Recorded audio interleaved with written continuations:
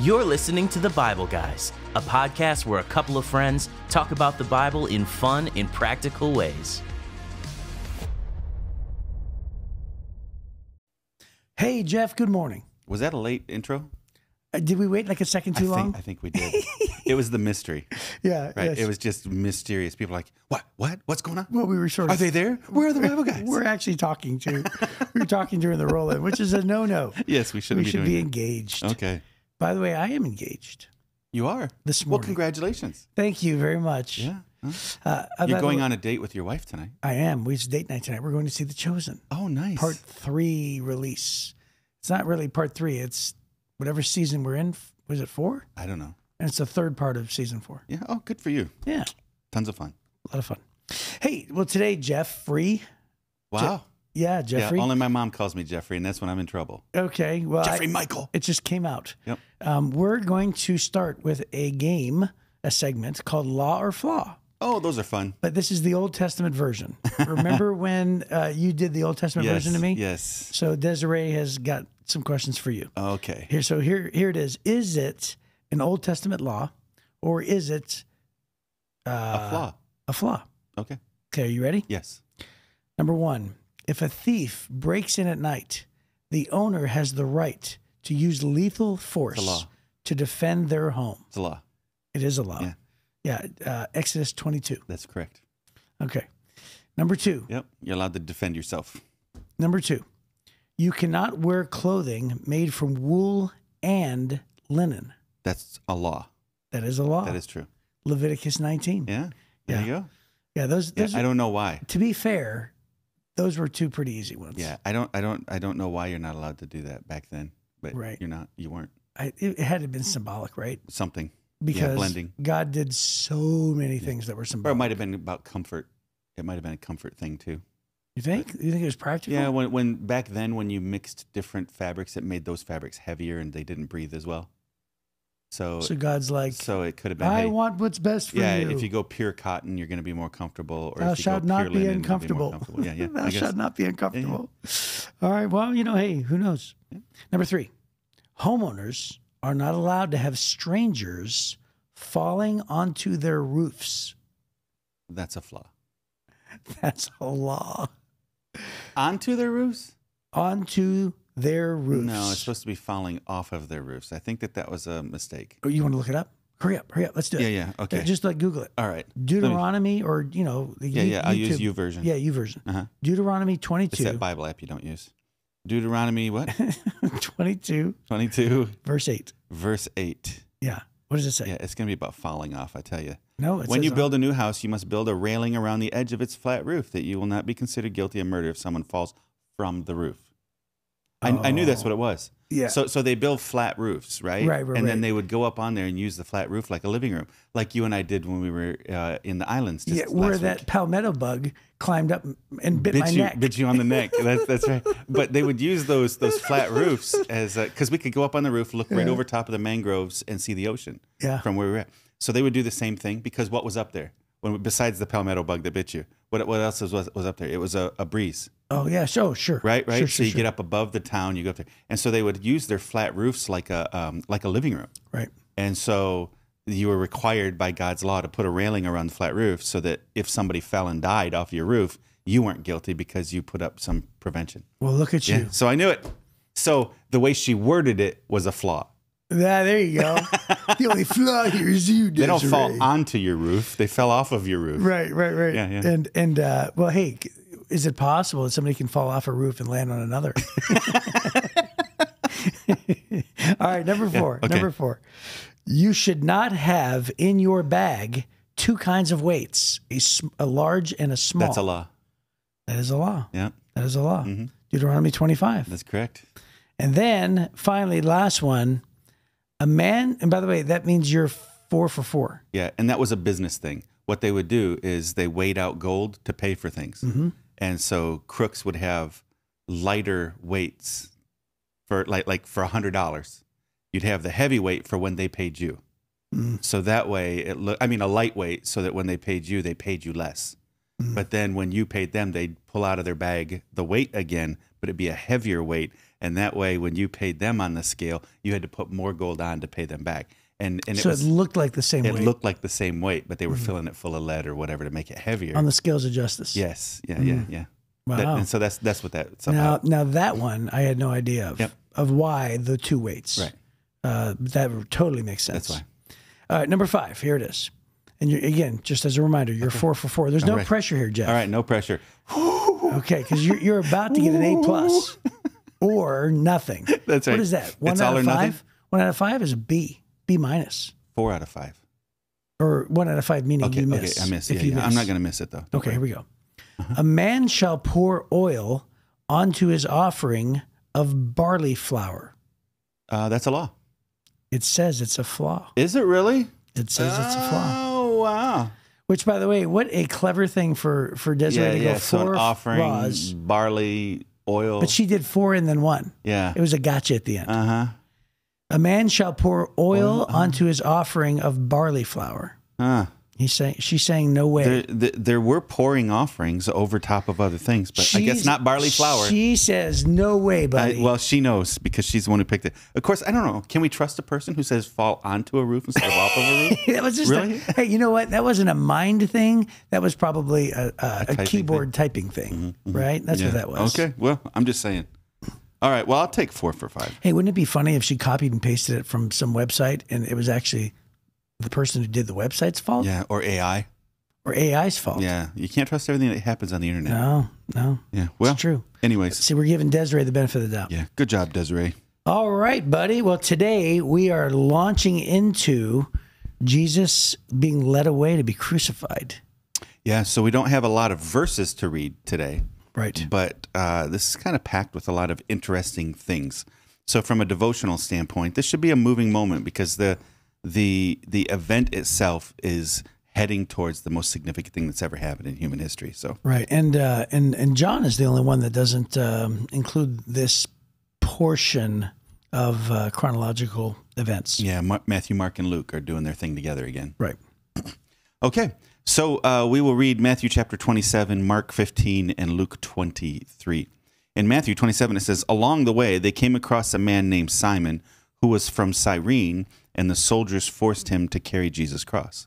All in one verse. There you go.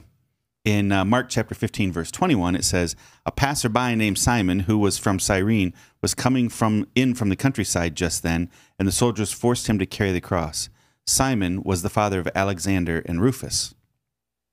And then in Luke chapter 23, verses 26 through 31, it says, "As they led Jesus away, a man named Simon, who was from Cyrene, happened to be coming in from the countryside.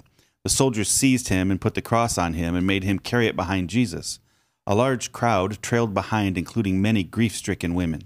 But Jesus turned and said to them, 'Daughters of Jerusalem, don't weep for me, but weep for yourselves and for your children. For the days are coming when they will say, Fortunate indeed are the women who are childless, the wombs that have not borne a child, and the breasts that have never nursed. People will beg the mountains, fall on us, and plead with the hills, bury us. For if these things are done when the tree is green, what will happen when it is dry?'" Wow. So a lot of things. One, hey, shout out for North Africa, right? Because that's where Simon was from. Right. So that's kind of cool. And do you know what country Cyrene was in? What modern day country? I do not know. But have you ever heard Billy Graham talk about this? No. Are you kidding me? No, I'm not kidding. I'm just kidding. No, I don't know. I'm not. Simon of Cyrene. Simon of Cyrene. Excuse me. Look at us. We're both on our phones. I know. We're looking stuff up. Oh, Libya. Cyrene is in modern day Libya. So Billy Graham talks about the man carrying his cross. I tell you what, why don't you give me like 20 seconds? Okay. Just riff a little bit. So riff. Yeah. Well, I had other things to say. I don't have to make it up. Scooby-Doo. I don't know what you want me to do. That's so funny. Scooby-Doo. So anyways, the tradition or the rule for Romans when they were going to crucify somebody is that they would take the cross beam and they would make that the person who's going to be crucified carry that through the streets. Right. And it was a sign of shame. It's very heavy. It was very difficult to do. And then you add to the fact that in Jesus' case, this would not normally be the case, but in Jesus' case, he'd been beat 39 times with what the Bible would describe as a cat of nine tails. Yeah, and 40 was lethal. 40 was considered lethal. And so 39 lashings, he's almost beat to death. And then they put this crossbeam on him to walk through the city. It's inconvenient. It's uncomfortable. It's shameful. The crowds are big. Everybody's bumping around on him. And he just couldn't carry it all the way. And so it's in that case that then finally the Roman soldiers turn to Simon, because they can compel anybody to do anything, right? Just about. The Roman soldiers compel Simon to carry this this thing. So Roman soldiers could compel you to carry a burden for a specific distance, the equivalent of like not a mile, but in our minds, like a mile. So you couldn't go. They couldn't compel you to go more than a mile. But they could compel you to go. That's one of the reasons why they believe that the Golgotha was right barely outside the city walls, because the distance from where you would have had to walk from Pilate's palace to any of those places where they would have been crucifying was just inside those limits on distance. So so they stopped and make this African man carry the cross. Which is why Jesus said, if anybody forces you to go 1 mile, go 2. Yeah, right. Yeah, that lines up. Yeah. By the way, so this scene, by the way, is very popular. It's just a very quick. I mean, it's just a few seconds. But I figured, why not play an audio of Billy Graham? Oh, okay. Because it is extremely inspiring. Okay. And he says, don't you? He starts out by saying, and don't you black people forget one thing. And then at first you're like, what is he saying, right? And then you listen to it and you're like, this is amazing. Okay. All right, so let me see if I can get it here. Don't you black people ever forget one thing. The man that helped Jesus carry that cross was a black man. And don't ever forget another thing. Jesus belongs to Africa as much as he does to Europe and Asia. He was born in that part of the world that touches Africa and Asia and Europe, and Jesus was not a white man like me, nor was he as black as some of you. We don't know what the color of his skin, but it must have been a dark color like the people of his day, because he was a man like them. Don't ever say it's a white man's religion or a black man's religion. It's a world religion. He belongs to the world. And don't you... Isn't that great? Isn't that unbelievably inspiring? I have heard that. He preached that in Chicago. Did he? Yeah. Yeah, I mean, it's just incredibly inspiring. It's like only Billy Graham can deliver like a statement. And you're like, that is one of the best statements ever. Yeah. Well, that is always an amazing thing to me, that Israel is right there on the edge of the 3 major global continents, right? And so the only ones you're missing would be down towards Australia and over in South America. But for the mass majority of humanity throughout history, Jesus came from the crossroads of those 3 continents. Right. So anyways, the Bible also mentions here, only in Mark, that Simon was the father of Alexander and Rufus, which is kind of an interesting thing. Alexander, that's kind of a cool name. Sure. Alexander conquered the whole world. Not that Alexander, but clearly he was named. How do you know? Well, because this is substantially after Alexander the Great. But he's probably named after Alexander the Great, right? So that city, Cyrene in Libya, was a major city for the Greek Empire and then for the Roman Empire. So it was a trading city right on the coast. So that's probably why he got the name Alexander. But can you imagine having your brother have the name of one of the coolest people in history, the conqueror of the world, and then your dad goes, I ran out of names. We're going to call you Rufus. Right.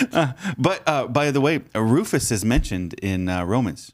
So I think the reason why Mark includes Simon was the father of Alexander and Rufus was because we know Alexander and Rufus are famous in the church later on. So they're mentioned a couple of times, but Rufus specifically is mentioned in Romans 16. Well, it would make sense that the reason why they would be standing by. in watching Jesus. Yeah. Yeah, followers of his, believers in Christ. Yeah, well, they had just come in from the countryside, so I don't know that they were Christians then, right? They had just come in from the countryside. They're with their dad. Well, perhaps this might have been, if it is the same Rufus, this might have been that moment. This might have been that moment. Right. Yeah. Right, which is cool. So they followed, let's play this out a bit. So Simon then carries the cross the rest of the way. They find themselves at the location of the crucifixion, which then included the shaking that we're, obviously we're about to read this, all the right? things that are going to come all in the the things that are going to come in the next few days, but the earthquake and then the Roman centurion, surely this is the Son of God, all these different things, maybe perhaps standing around, hearing the stories. And this could definitely be a major conversion moment for them. So you got to remember, there was no TV back then. And so while it seems gruesome to us, it was a common thing. Executions were public entertainment, right? So here's their dad, who seems to be perhaps a devout Jew. He's coming to Jerusalem to celebrate Passover. He brings his sons. And how important is it for us to remember how pivotal different moments are in the lives of our children as we bring them along in our faith? A lot of times, parents will say, oh, I'm going to, not bring my kids to this church thing, or I'm not going to expect them to be a part of what I'm doing. Here, it was expected of a good Jewish dad to bring his Jewish sons, and it was expected of the sons to go along with the dad. It was just an expected thing. And it was in that moment when dad was going for a religious event in his life that he had an encounter with Jesus, and so did his sons. His sons were there. And, that's my story. My dad came to faith in Christ as a result of somebody left a little tract, a little Bible message on a piece of paper in a restroom at General Motors. And over the next couple of weeks, God just convicted my dad. He gave his life to Christ. My dad started taking us to church, and then not long after, I became a follower of Jesus. So I just wonder about that in this moment, whatever soldier turns to Simon and says, hey, you carry the cross from here on, what an impact that had on his sons, right? With this encounter with Jesus that Simon had transformed his sons, and then his sons become pivotal leaders in the church to where Paul mentions them later on in the church. It's kind of a neat moment to see. And it's just one of those little tiny details. It's incidental, but it's just in passing, it's mentioned. So there's a note in the Life Application Study Bible that says Luke alone mentions the teams of Jewish women while Jesus was being led through the streets to his execution. Jesus told them not to weep for him, but for themselves, because he knew in about 40 years Jerusalem and the temple would be destroyed by the Romans. Then in verse number 31, where it says, you already read it. It says, "For if these things are done when the tree is green, what will happen when it is dry?" Right. Then it also says right here about that. It says this proverb is difficult to interpret. Some feel it means that if the innocent Jesus, which is representative of the green tree, suffered at the hands of the Romans, what would happen to the guilty Jews or the dry tree? That's interesting, isn't it? Yeah. Because when I heard it at face value, I was like, I don't know. What does that mean? Yeah, I don't know what that means. Yeah, I've always heard that it's talking about the fact that there was life in Jerusalem while Jesus was there, right? He was the last life, the last opportunity to step up to God in Jerusalem like this. And when he left, Jerusalem, for the most part, rejected the religious system based out of Jerusalem, rejected Jesus, right? So we know that there's an explosion of faith, but the religious system rose up and attacked those Christians, persecuted those Christians. And so it was alive while Jesus was there, and then it was, how much worse is it going to be? If while all this life is here, if while God's presence on earth is here, the Romans can kill me, how bad is it going to be for you when I leave and this place dries up? And of course we know just a few years later, 40 years later, the Romans come through and obliterate the city of Jerusalem. Yeah, 70 AD, they tore it down, and only a wall, the foundation of a wall remains. And the number of people that were murdered was in the tens of thousands. Wow. Right? It was, I can't remember the exact number, but it was tens of thousands of citizens of Jerusalem were just wiped out by the Romans in that moment. So that's why he's saying, after he's gone, the days are coming when they'll say, fortunate indeed are the women who are childless, right? Is because the only thing worse than being massacred by a Roman soldier would be watching your children being massacred. Right. That's what Jesus is saying there, right? So here he is, and they're weeping for him. Oh, how sad it is that they're killing Jesus. And he said, hey, ladies, it's going to get way worse here. And so that's what happened there. But what an amazing thing. I mean, it's a sad time, but it's also, even in this time, he's heading to his own death, and he has compassion for the people who are crying for him. Right. Right. And by the way, as a side note, some people may think that we planned this perfectly to end at Easter. Oh, right. It definitely, we did know that was happening. Right. Like we knew that was going to happen. But when we were looking for a series, and we said, hey, what sort of theme should we pursue in the Bible, guys? We were just considering all types of themes, and the one that jumped out at us was, let's cover the 250 events of Jesus's life, which gave us almost 250 episodes. Right. So we've been in this series for like over a year. A long time. Yeah, a long time. And here it is coming to an end, and it's appropriate that it ends right at Easter. Right here at Easter, yeah. Yeah, which is crazy. So, well, hey, that is our time. And so hopefully we will continue and pick up, where we left off, and we'll see you then on the Bible Guys.